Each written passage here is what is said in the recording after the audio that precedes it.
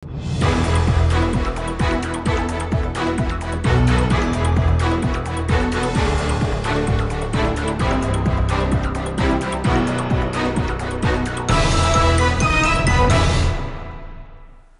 երեկո հայրենակիցներ, եթերում Պաշտպանության բանակի տեղեկատվության և հասարակայնության հետ կապերի բաժնի Գոյամարտ 10.06.2017 հերթական թողարկումն է, այսօր ծրագրում։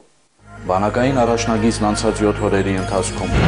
համաբանակային նշանակության միջոցառումների մասին պատմող համառոտ տեսաշար, բանակի հրամանատարի հանդիպումը հայաստանյան զանգվածային լրատվամիջոցների ներկայացուցիչների հետ, մարտական ծառայության ընթացքը հարավային առաջնագծում, հայրենիք և ծառայություն խորագիրը զինվոր հասարակական կազմակերպությունների համագործակցությունը համակարգող խորհրդի նախագահ Մարգարիտ Խաչատրյանի մասնակցությամբ։ Այսօրվա մեր ծրագիրը կեզրափակի զինվորական էսքիզներ հեռուստաէջը։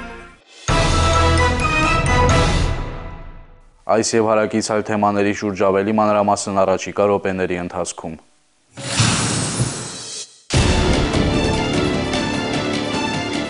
Հունիսի 4-ից 10 ընկած ժամանակահատվածում արցախա-ադրբեջանական հակամարտ զորքերի շփման գոտում հակառակորդը տարբեր տրամաչափի հրաձգային զինատեսակներից հրադադարի պահպանման ռեժիմը խախտել է ավելի քան 250 անգամ։ Շփման գծի տարբեր հատվածներում կիրառելով նաև 60 և 82 մմ-անոց ականանետեր, հաստոցավոր հակատանկային նռնականետեր։ Պաշտպանության բանակի առաջապահ զորամասերը տիրապետում են օպերատիվ մարտավարական իրադրությանը և շարունակում վստահորեն իրականացնել իրենց առջև դրված մարտական խնդիրը։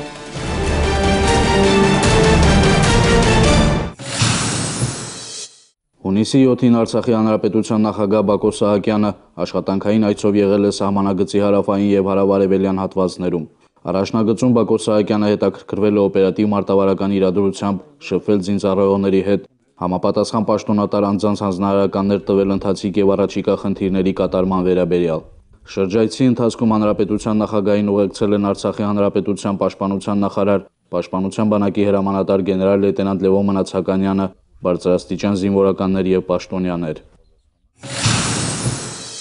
Օրերս հերթական բարեգործական նախաձեռնությամբ է հանդես եկել արմատներով շահումյանցի Մոսկվայաբնակ մեր հայրենակից Կարեն Խաչատրյանը։ Մայրաքաղաքի վերածննդի հրապարակում տեղի ունեցած հանդիսավոր արարողության ժամանակ, որին ներկա են եղել նաև Արցախի Հանրապետության նախագահ Բակո Սահակյանը, կառավարության ազգային ժողովի ներկայացուցիչներ և զինվորականներ, բարերար ապրիլյան պատերազմին ակտիվորեն մասնակցած և ծանր վիրավորված նախկին ու գործող թվով 6 զինվորականների հանձնել են Իվա Մակնիշի ավտոմեքենաներ։ Չնայած տղաները վստահեցնում են, որ իրենց սահմանադրական ու բարոյական պարտքը կատարել են առանց որևէ պարգևատրման ակնկալիքի, սակայն նաև շոյված են զգում նման ուշադրության և գնահատանքի արժանանալու համար։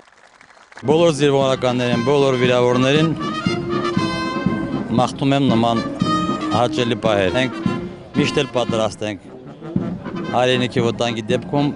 գտնվել առաջնագծում։ Անշապ շնորհակալ եմ նախ կազմակերպիչներին, մեծ հպարտություն եմ զգում, որ այսպիսի մարդիկ ունենք, որոնք զբաղվում են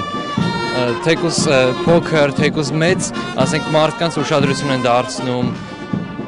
Մեր համար շատ մեծ բան է, էլի այդ ամեն մանրուքն էլ մեր համար մեծ բան է։ Շատ հաճելի է, որ գնահատվում է, բայց մենք սրա համար չենք պատերազմել ենք մեր հայրենիքի ժողովրդի համար։ Սա մեզ պարտավորեցնում է ավելի շատ կանգուն լինենք մեր հայրենիքի նկատմամբ։ Նշենք, որ ծանր վիրավորված տղաների մի մասը արդեն լիովին ապաքինվել և շարունակում են իրենց ծառայությունը։ Գործընթացը կրում է շարունակական բնույթ և այդ նպատակին ուղղում են ինչպես պետական միջոցներ, այնպես էլ բարեգործական և հանրային տարբեր նախաձեռնություններ։ Զինծառայողների կենսագործունեության կարևոր նախապայմաններից է նրանց հոգեկան առողջությունը, անհատական մոտեցումն ու բարոյահոգեբանական առողջ մթնոլորտը։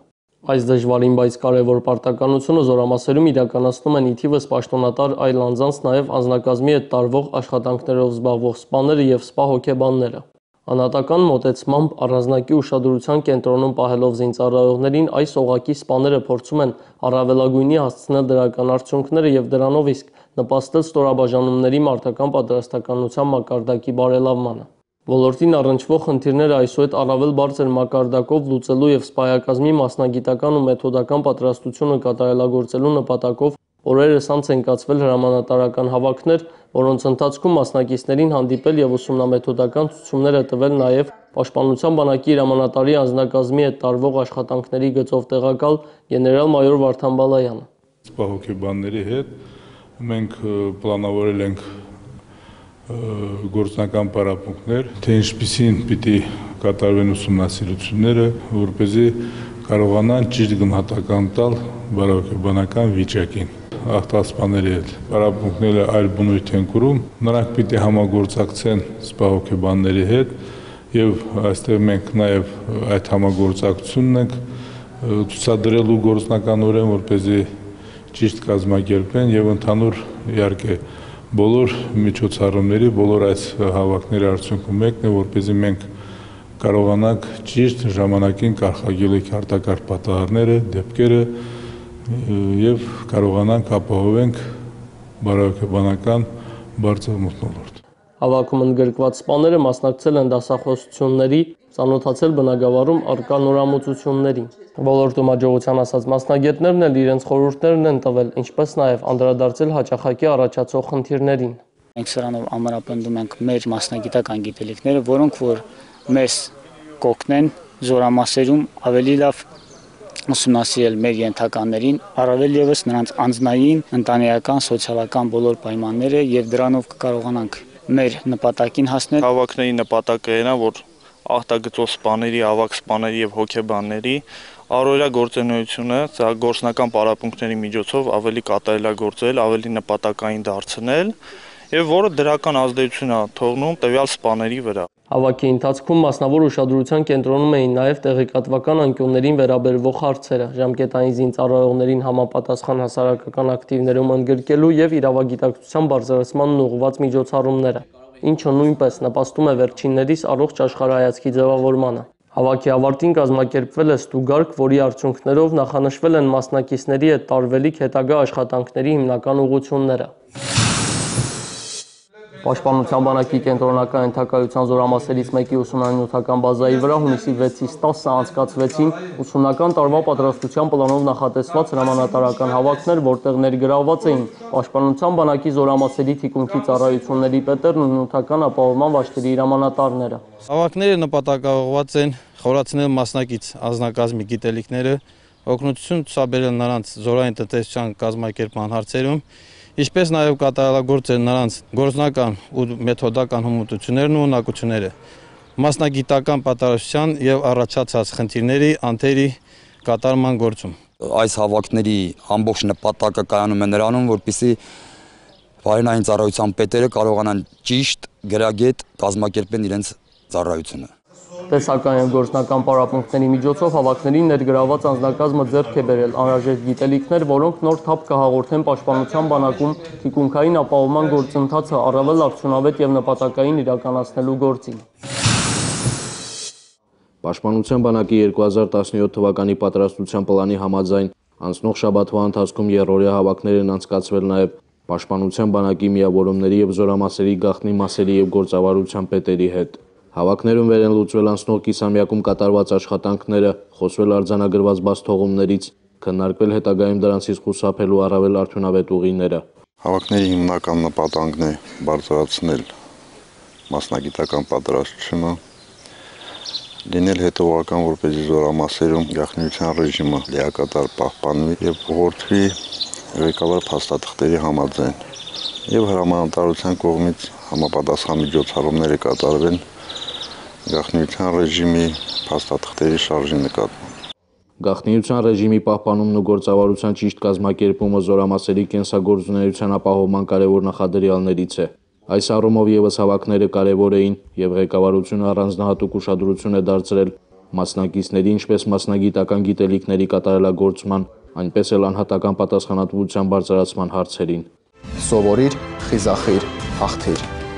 Արցախի Հանրապետության Պաշտպանության նախարարության գեներալ լեյտենանտ Քրիստոֆոր Իվանյանի անվան ռազմամարզական վարժարանը հայտարարում է 2017-2018 ուսումնական տարվա ընդունելություն։ Վարժարան ընդունվելու համար կարող են դիմել հանրակրթական դպրոցի 9-րդ դասարանն ավարտած պատանիներն ու աղջիկները։ Ընդունելության համար անհրաժեշտ է քննություն հանձնել ֆիզկուլտուրա առարկայից եւ անցնել համապատասխան բուժ զննում։ Մյուս առարկաների համար հիմք են հանդիսանում հանրակրթական դպրոցի 9-րդ դասարանում ստացած ավարտական քննությունների արդյունքները։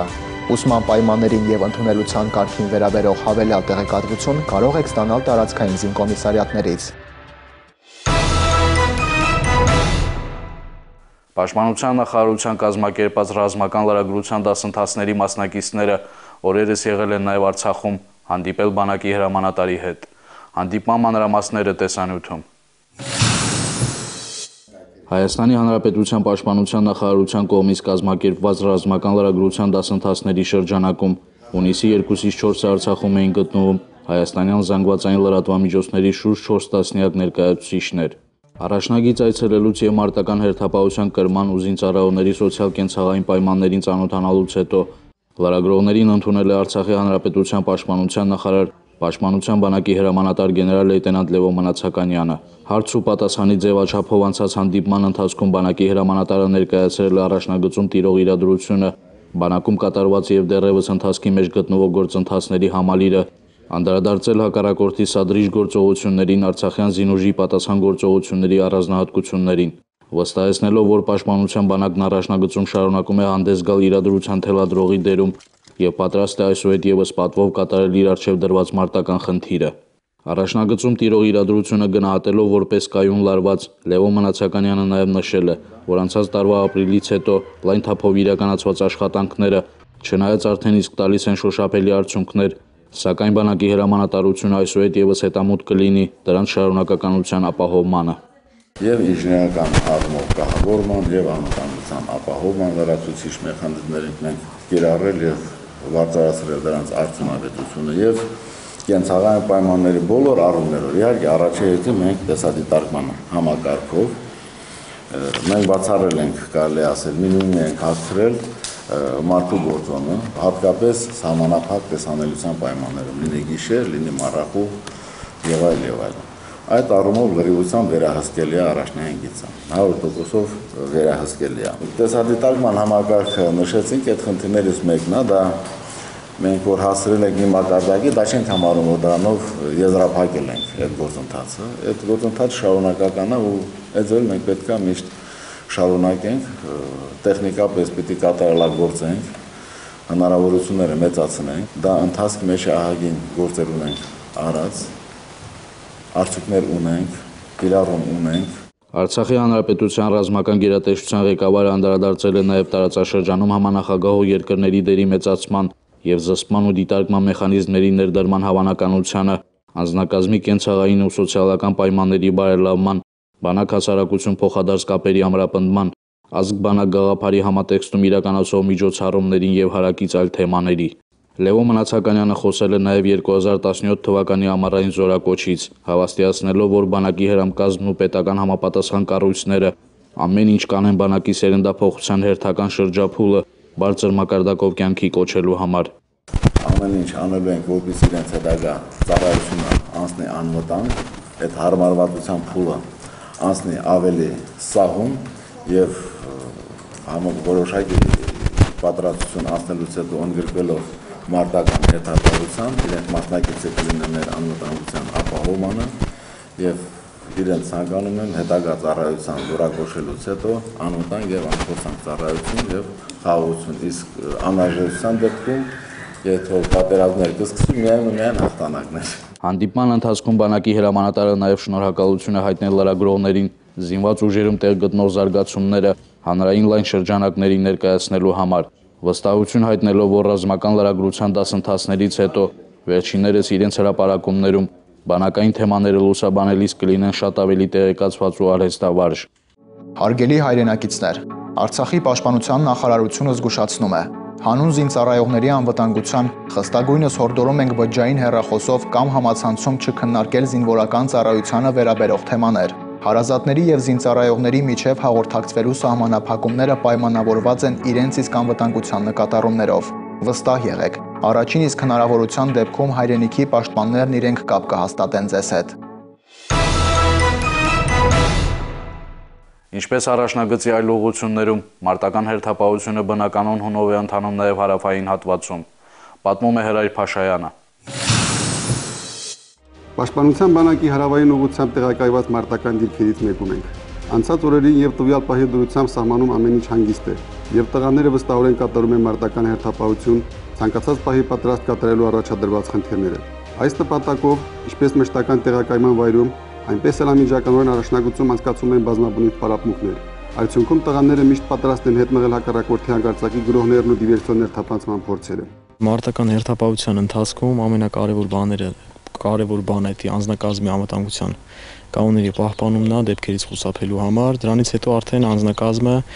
ըստ մարտական հաշվարկի, ըստ մարտական խնդրի, ըստ մարտական իրավիճակի լավ, ճիշտ ու արագ գործելու կարողությունն է, ըստ դրա կազմվում է մարտական հաշվարկ, անձնակազմը մարզվում է սահմանված ժամանակներում, բացի այդ վերադասարանտարի կողմից տրված ժամկետներում։ Դիրքապահի պարտականությունների կատարման ընթացքում մանրուքներ չկան։ Այս հանգամանքը քաջ գիտակցում են նաև տղաները եւ ձգտում ամենայն խստությամբ պահպանել զգոնությունն ու անվտանգության կանոնները։ Անձնակազմի հետ հաճախակի անց են կացվում անհատական զրույցներ,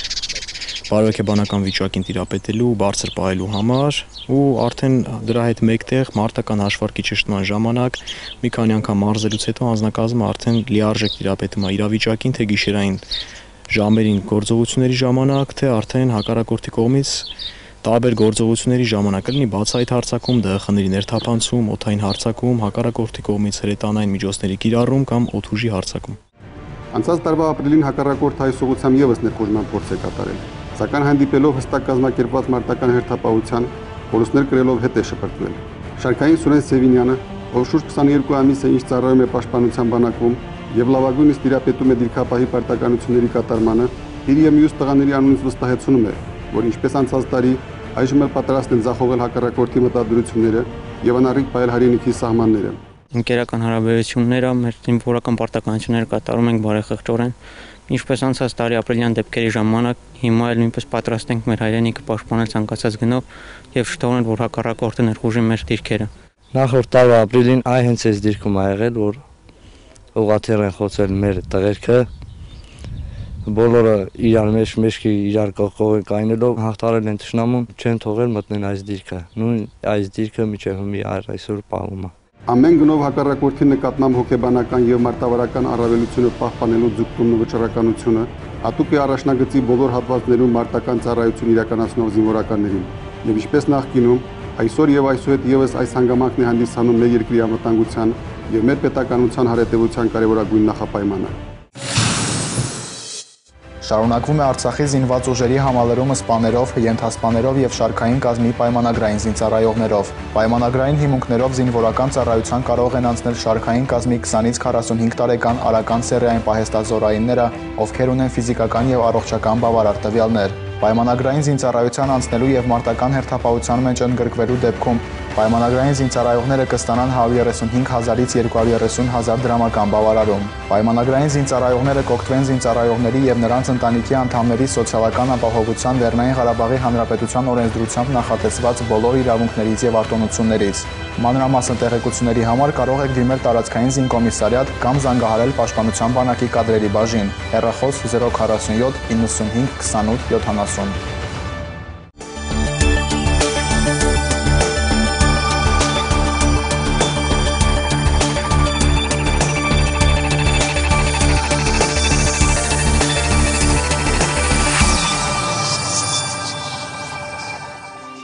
Մեր հայրենիքը Արցախից է սկսվում, մեր հայրենիքը չպաշտպանելու դեպքում մենք կորցնելու ենք ողջ Հայաստանը։ Ես ինքս որդեգրել եմ մի ծառայություն, կամավոր մտել եմ բանակ, որ չավելանա մեզ նման մայրերի քանակ, եւ իդ իմ երթում եմ մինչև կյանքիս վերջ տանում եմ։ Ցանկացած մեկին հետաքրքիր է, թե Տիկին Մարգարիտան վիշտը տենալով, ունելով պաշտպանության բանակի կորուստը իր սրտում միակ տղային կորցնելուց հետո ինչ ունի բանակի կողքին։ Ես ցանկացած զինվորի մեջ տեսնում եմ մի միակ զավակին։ Զինվորին համբյուրելուց ասում եմ՝ մի երեսը քո մամային լինի, իսկ մյուս երեսը Տիկին Մարգարիտային։ Զինծառայողների մարտական ոգին բարձր է, եւ զինծառայողները ոչ մի բանի կարիք չունեն, այլ մարդկային գործոնի, մոր խնդիրի, մոր աջակցության, մոր հանդիպման կարիք ունեին։ Մաղթում եմ համբերություն մեր մայրերին, քանզի մենք ունենք նենք ու դարանակալված թշնամի։ Ես խորհուրդ կտամ մեր մայրերին, որ բանակ զորակոչի պահին որդեգրեն մի խոսք, որ բանակից թանկ ոչինչ չունենք բալես, ուշի ուշով քու ծառայություն իրականացրու, քու պարտքը կատարի եւ հայրենիքի նկատմամբ իմ պարտքն էլ կատարի ու վերադարձի։ Մենք հասել ենք նրան, մենք եւս մեկ անգամ քարորիայից ցույց տվեցինք, որ միասնական ենք, կին կլինի թե տղամարդ, մեր ազգը միասնական է մեր դժվարության պահին, մեր հայրենիքի պաշտպանության ժամանակ, եւ մեր մայրերն էլ միասնական, առաջ եթե որ մի հատ դեպք էինք ունենում, սկսում ենք կարկոծել, իսկ հիմա միասնական ձևով մենք բոլորս մայրերս, սևազգես մայրերս, Աստծուց խնդրում ենք, որ մենք լինենք վերջինը եւ ոչ մի մամա բալա չկանչի։ Ես ինքս տեսնում եմ մեր բանակը, տեսնում եմ իմ մոր աչքերով, տեսնում եմ, որ կայացած այն առաջ 96-98 թվականներին, որ մտել եմ բանակ, այդ ժամանակվա բանակն ու հիմիկվա բանակը համեմատելու իրավունք չունենք։ Մենք ունենք հզոր բանակ, կայացած բանակ, սատար կանգնենք մեր բանակին, մեր բալեքին։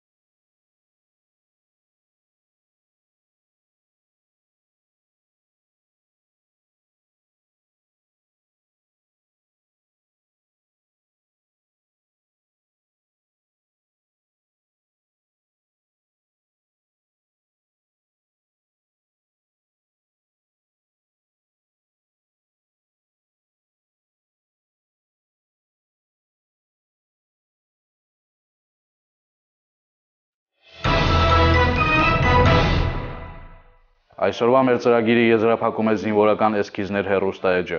Այն անդրադառնում է զինվոր երաժիշտ Գևորգ Ալոյանի ստեղծագործական եւ ծառայողական առօրյային։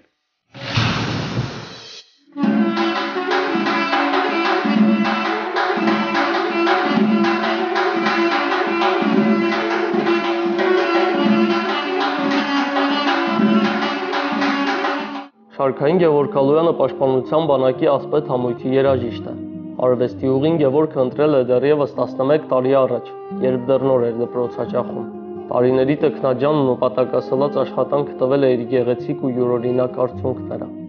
Մանկուց, երբ որ հեռուստացույցով լսում էի դուդուկի ձայնը կամ շվի, շատ մեծ ուշադրությամբ հետևում էի, թե ոնց են կատարում, նվագում։ Մի քանի տարուց ցանկություն առաջացավ, որպեսզի ուսումնասիրեմ այդ գործիքը եւ գնացի երաժշտական դպրոց ընդունվեցի եւ շվի գործիքը ուսումնասիրեցի։ Մեր սյուժեի հերոսը նվագում է մի քանի գործիքներով՝ շվի, դուդուկ, զուռնա, կլարնետ։ Կարելի է ասել, որ Գևորգը գործիքներին տիրապետում է հավասարաբար, բայց ավելի շատ նախընտրում է դուդուկը։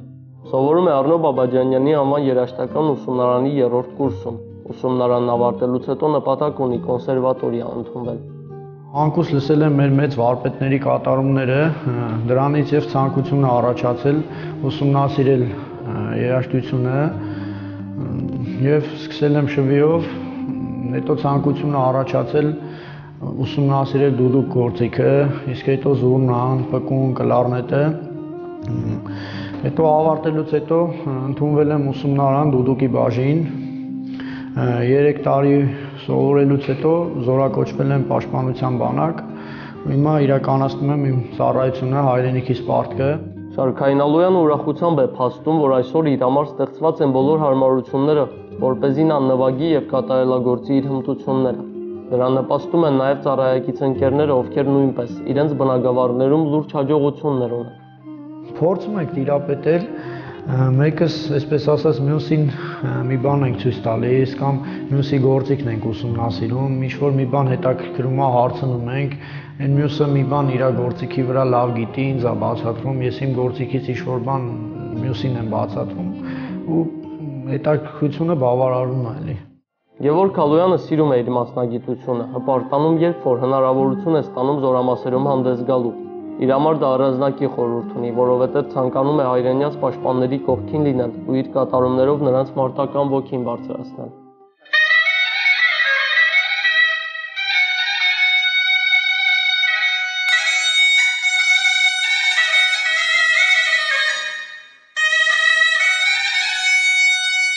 Ծառայությունը մասնագիտորեն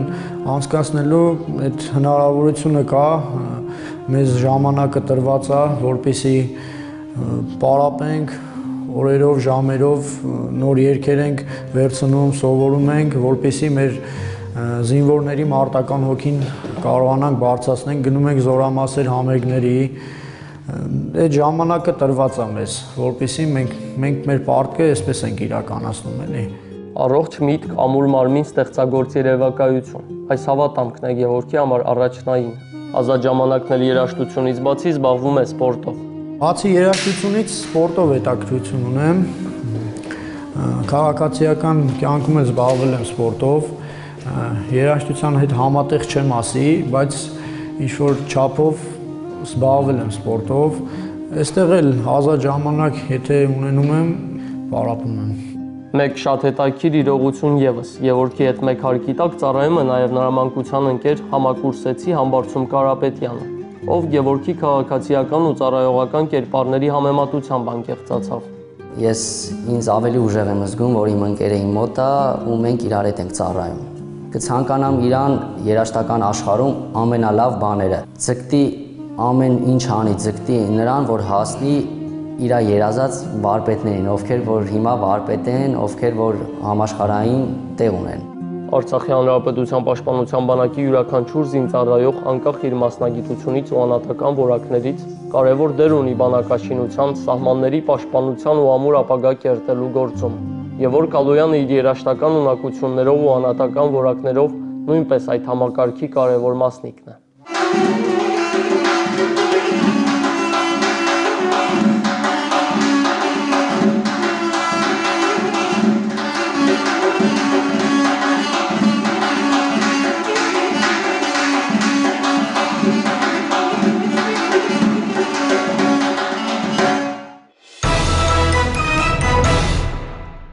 Բանակային կյանքին վերաբերող պաշտոնական տեղեկատվությանն ու Գոյամարտ 10.06.2017 թողարկումներին կարող եք հետևել նաև Պաշտպանության նախարարության կայքում։